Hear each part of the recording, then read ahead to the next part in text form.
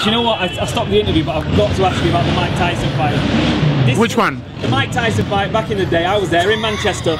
You come out to Tupac Ambitions as a rider, I remember that. Yeah. But you come out to the army, the military theme. Yeah, the military, because I was actually training in, my training camp was at Aldershot Army Base.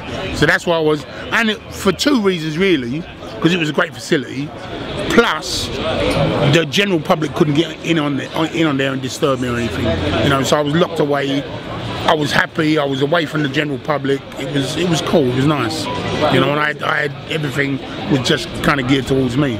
Of course, you went in as a sizable underdog, but you showed a lot of bottle because you know, he put you down a few times. You kept getting up. And what was it like to actually face like a ferocious sort of Mike Tyson who still had the angles and the uppercuts? You know, what I would say about the fight itself is that yes, I remember the fight itself and how the fight went. And obviously, we're going back 22 years now.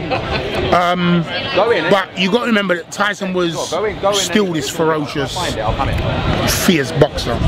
Great skills, and I'd watched him come up through the game. So just show me tickets.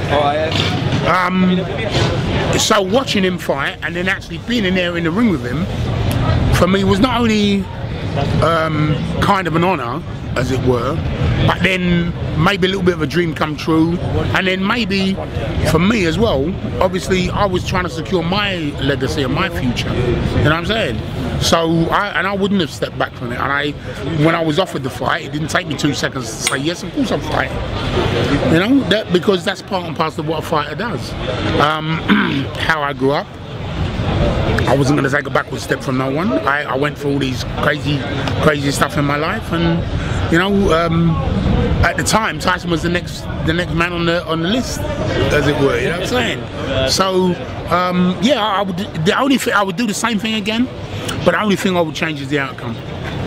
That would be. To fight differently because you went straight. No, I wouldn't, because you got to remember, if I'd have run around the ring, he wouldn't have respected me. He wouldn't have respected me, so I had to go in there and fight the man. You know what I'm saying?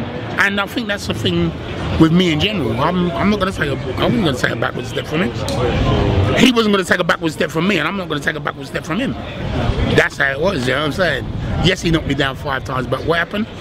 As he knocked me down, I got back up. That's the metaphor for life. Absolutely. It's never over until it's over. Absolutely. And it's going to get